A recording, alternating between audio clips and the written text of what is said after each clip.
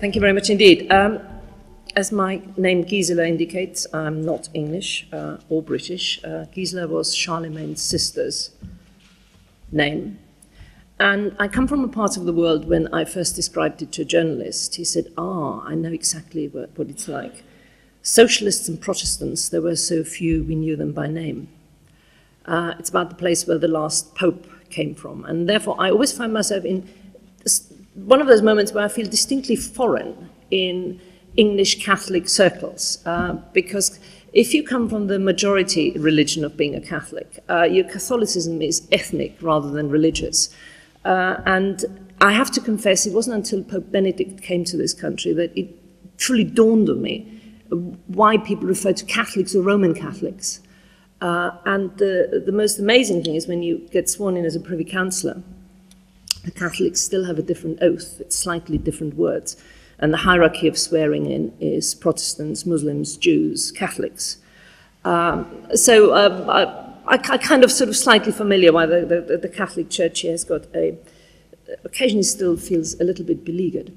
But just like Tim, I just want to urge you to be very, very careful about drawing analogies between the European Union and Catholicism.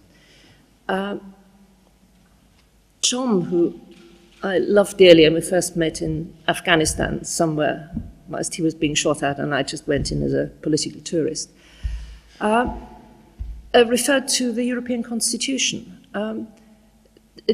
Christianity, the argument over Christianity in the Constitution, had nothing to do with the French. Or was it Tim? Had nothing to do with the question about the French attitude towards it.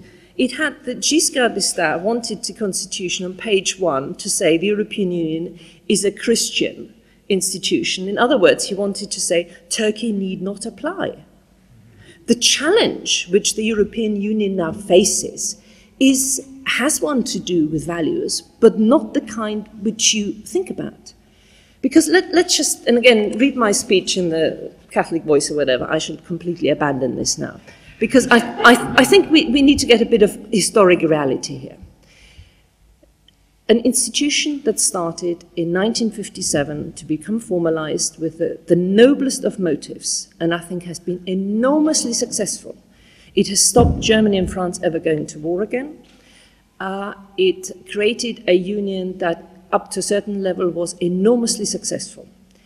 In 1973, when the United Kingdom joined, arguably that was the moment when every other country in Europe was deprived of the choice whether it wished to relate to its neighbours merely in trading terms or by deeper political integration.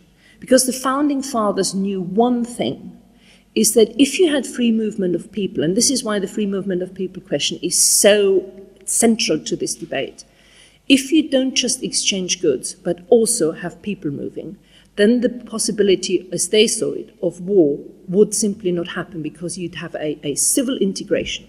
And part of that required such things as a creation of a single currency. It would require something of a creation of a country called Europe, a United States of Europe. Now, I grew up in a federal state. I am utterly agnostic as to what structure you want, but it requires certain things. And I want to draw an analogy between good union and bad union. A good union actually is the United Kingdom Union. It's one that created a supranational identity. It abandoned identification by bloodline hundreds of years before mainland Europe did. I can with ease say I'm British. I could never say I'm English because I'm not. I'm a Bavarian farmer's daughter. Thank you very much. But I am British because it's a supranational concept which requires certain things you do to identify yourself. And the United Kingdom Union, probably best shown in the referendum over Scotland, is one that realised that for political structures to work, they require democratic legitimacy, they require consent, they require responsiveness to its people. And the current trend within the United Kingdom is greater devolution of power, and the United Kingdom Union has done that. Compare that with bad union. Bad union is the European Union which grew beyond its original boundaries and simply never ever accepted that it also required to adapt to that need. What was fine for the original 6, 9, and probably it could have just about done it for the 12, with 28 and growing, simply will not work. And the reason why it will not work is because it does not have a demos.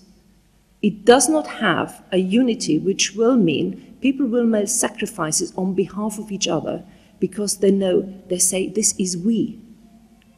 And that's why this notion that the Euro and the European Union are not the same actually is slightly flawed. Because my main reason for why I'm saying we should leave is that the core countries of the European Union, the Eurozone, requires that deeper political integration.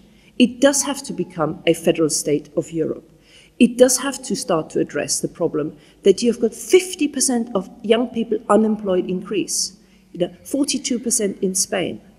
It has to address that the post-war peace settlement was one where economic stability was supposed to be provided by the common market and military stability was supposed to be provided by the backdrop of NATO. And what you've now got is an institution that thinks Fortress Europe will save us from the waves of globalization. And we've had three waves. One was goods and services, and in a sense that's why the World Trade Organization has become much more important than this block of the European Union that comes in between. The second one was financial flows. 2008 taught us one thing, is that the European Union was singularly, and actually most of our post-war institutions were singularly incapable of dealing with it. And what we've now got, the third wave, which is people. And what are we doing? We are outsourcing the borders of the European Union to Turkey. That is what we've done. We have said we have a process of application of becoming a member of the European family, which requires you to comply with certain values, the abolition of the death penalty, certain basic human rights. But when it suits us, we will give Turkey enormous amounts of money, 1.9 billion. We will accelerate their accession. We will give them free visas because they're helping us out of a temporary problem. The long-term solution is that for the Eurozone has to be successful, it needs to integrate. And I think it needs for the United Kingdom and other countries to re-establish the fact that if you're in Europe, there are different ways in which you can relate to your neighbors. One is from nation state to nation state, and the other one is you create a larger nation state. And if we don't do this, we will come to the point where the crisis point will be an unmanaged one. And that leads me to something which I think is really important. It is absolutely right when people criticize the nature of the debate. The problem is that facts about the future are very hard to come by. So I have a real problem with the Prime Minister's choice to have this referendum now. As a matter of fact, it made me enormously angry that he had it now. We should have had a referendum on Maastricht because you, the voter, would have been asked, do you want this or do you want this? We should have had a referendum on the Lisbon Treaty because you, the voter, would have been asked, do you want this or this? It is an abuse of democratic processes to run a national referendum on the basis, this is what I tell you is good, and the rest of you can just make it up as you go along what you think the alternative is. So let me tell you what the alternative is. You actually can take control over your borders. And when people say we have control over borders, no, we don't. We have control over some asking people for a piece of paper. I'm a Birmingham MP, an enormous ethnic diversity. I find it very difficult to explain an immigration policy which is discriminatory against non-Europeans. It is hard to explain. And I think you as a voter, you've got a right to ask me, the politician, to justify my political decisions. I want to take control about some of our taxation decision-making. And I think democracy thrives when three things happen. That the processes of decision-making are transparent. In the European Union, they are not. The most wonderful trick of the European Union is you make a decision now, you then don't implement it for at least 10 years. So anybody who's ever made the decision is a bit like the Schleswig-Holstein question, gone mad, dead, or has forgotten what it was. And you're just faced with it, that it just happens, and then you can't reverse it.